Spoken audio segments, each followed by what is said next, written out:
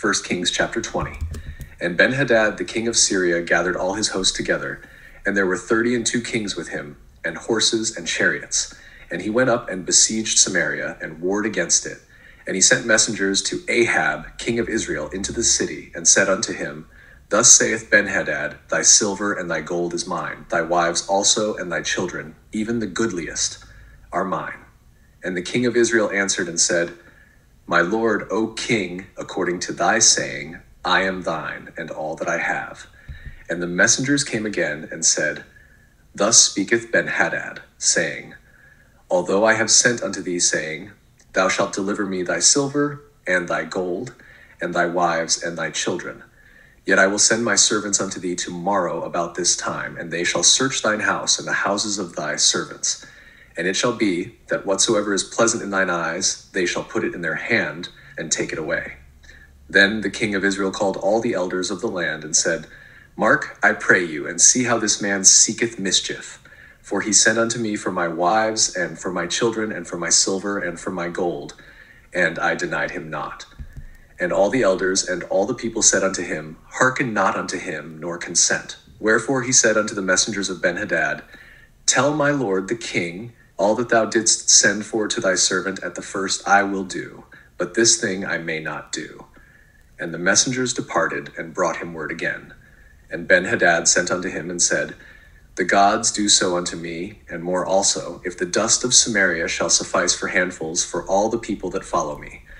And the king of Israel answered and said, Tell him, let not him that girdeth on his harness boast himself as he that putteth it off.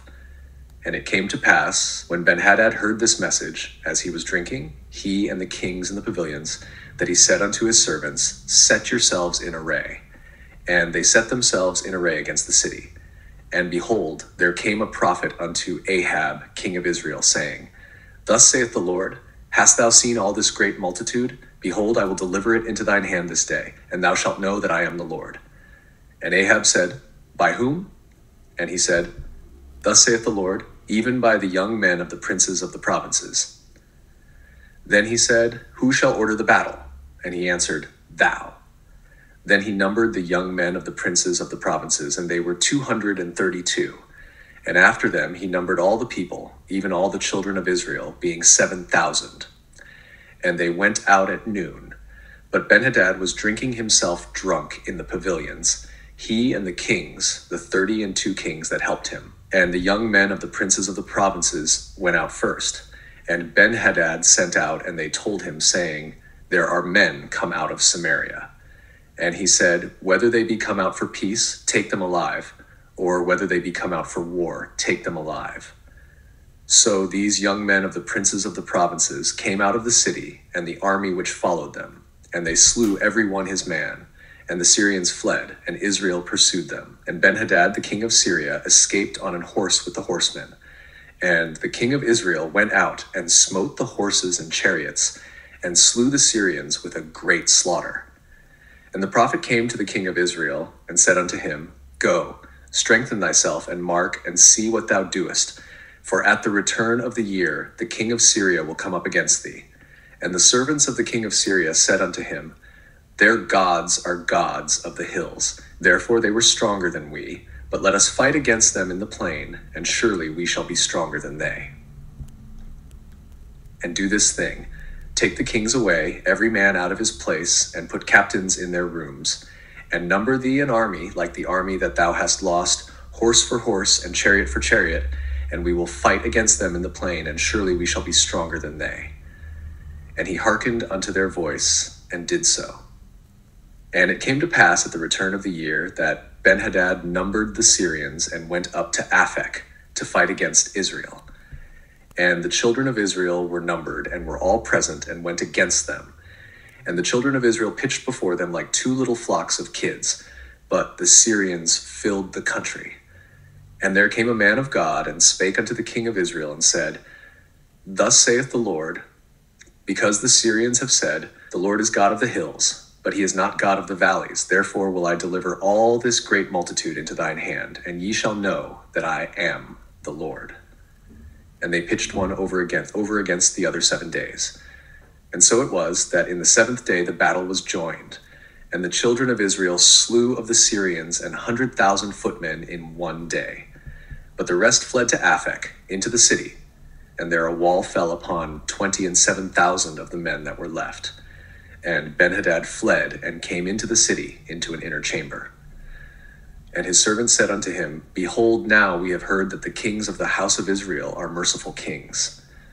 Let us, I pray thee, put sackcloth on our loins and ropes upon our heads, and go out to the king of Israel. Peradventure he will save thy life.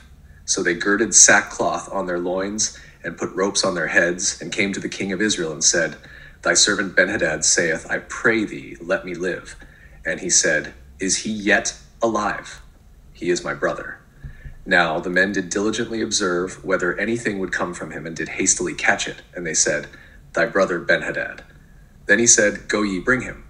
Then Ben-Hadad came forth to him, and he caused him to come up into the chariot.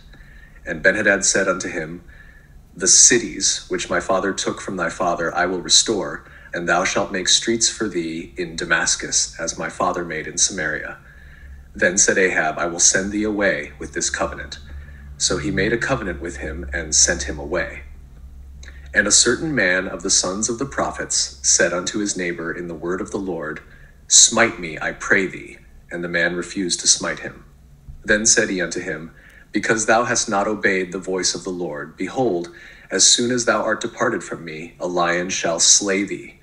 And as soon as he was departed from him, a lion found him, and slew him. Then he found another man, and said, Smite me, I pray thee. And the man smote him, so that in smiting he wounded him. So the prophet departed, and waited for the king by the way, and disguised himself with ashes upon his face. And as the king passed by, he cried unto the king, and he said, Thy servant went out into the midst of the battle, and behold, a man turned aside, and brought a man unto me, and said, Keep this man. If by any means he be missing, then shall thy life be for his life, or else thou shalt pay a talent of silver. And as thy servant was busy here and there, he was gone. And the king of Israel said unto him, So shall thy judgment be. Thyself hast decided it. And he hasted and took the ashes away from his face.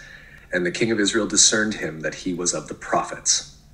And he said unto him, Thus saith the Lord, because thou hast let go out of thy hand a man whom I appointed to utter destruction, therefore thy life shall go for his life, and thy people for his people.